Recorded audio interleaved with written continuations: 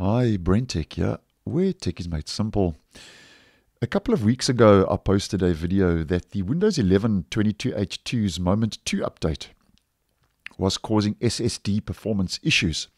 And I'll leave a link to that video in the description. Now, once again, unfortunately, it seems that due to user feedback and reports that are now doing the rounds online, that there seems to be issues with SSD performance once again, after installing the latest Windows 11 Patch Tuesday updates for April of this year, 2023. So if we head over to Windows Update, for Windows 11 22H2, the update was KB5025239. And for Windows 11 21H2, that update was KB5025224. And I did post on both of those updates, and I'll also leave links down below to those videos. Now, the main complaints are regarding SSD performance issues that are causing slower boot times and also just slower system performance in general. So navigating around the actual operating system since installing the Windows 11 April cumulative updates for both Windows 11 22H2 and 21H2, it seems that there's just in general slower system performance, but mainly slower boot times.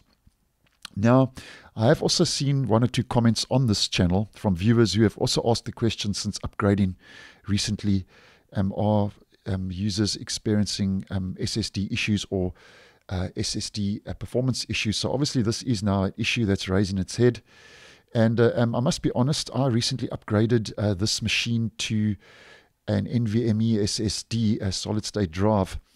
And since updating, I haven't actually noticed any slower performance per se, but one thing I have noticed since updating recently was when I open the File Explorer, you'll see a flashbang, a white flashbang, which wasn't there prior to updating recently to the latest Windows 11 22H2 Patch Tuesday cumulative update for April. So that's the only thing I have noticed, which, I mean, we could consider that to be a performance issue, but nonetheless, that's the only thing I have noticed that when it comes to the update that is kind of different and wrong with my system after updating.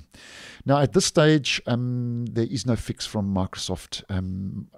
As far as I know, regarding these latest issues with these April Patch Tuesday updates, Microsoft hasn't confirmed this, and it isn't a known issue.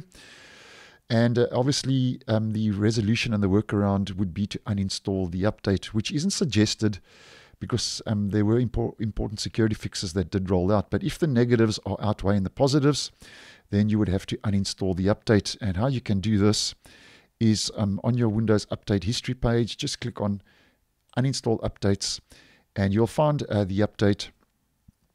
And here's the update, KB5025239. And for Windows 21H2, that would be 5025224. You click on Uninstall, follow the prompts, and uninstall the update. And you would have to restart your device to obviously complete that installation, that uninstallation, sorry. And then what I would suggest, though, after you uninstall the update, is because it is a compulsory, mandatory, automatic update, it will just want to reinstall itself automatically again.